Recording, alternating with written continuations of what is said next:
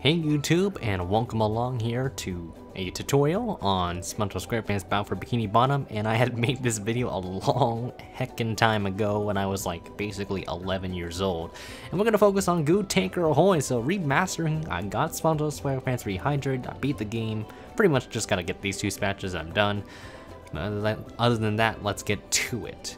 So basically, we're going to teleport to the Flying Dutchman's graveyard you see on the screen, and then go to Goo Tanker Ahoy. This is really big and crucial because it's going to tie into our next spatula later on. So it's going to teleport us there relatively easily, and you see that. Let's get rid of this. Let's get this robot real quick with our cruise bubble.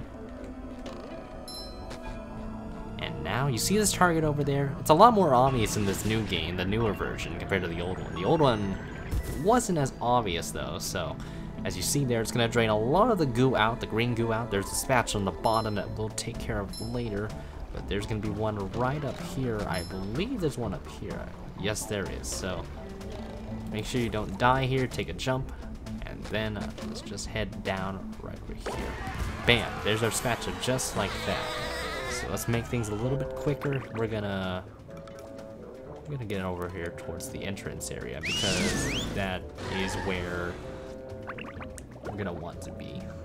That's one area we should teleport back to Goo Tanker Ahoy, but either way, you're gonna see some platforms down there, and that's gonna be big as well. So let's hop over there. Let's also get rid of this missile robot again. Bam. Get some tikis. Here you go. Now you notice the cost is going to be 2,700 shiny objects. I think some of you guys have already beaten me to it, so we're going to get to that. See everything. We're going to skip that. And then there's a button down here. Simple race through time. There's a countdown. We're just going to have to race our way to it. Roll the sponge. Make sure you don't fall in. I usually have issues with these kind of challenges because I'm just not good with navigating my way through things. So should be an easy clap though. Bam.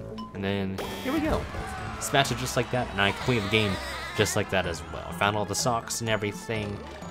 But other than that though, that's really a short and simple tutorial. There's the walls. We can easily just wall grab our way or wall jump our way past through everything again. And other than that though, that should do it for our tutorial.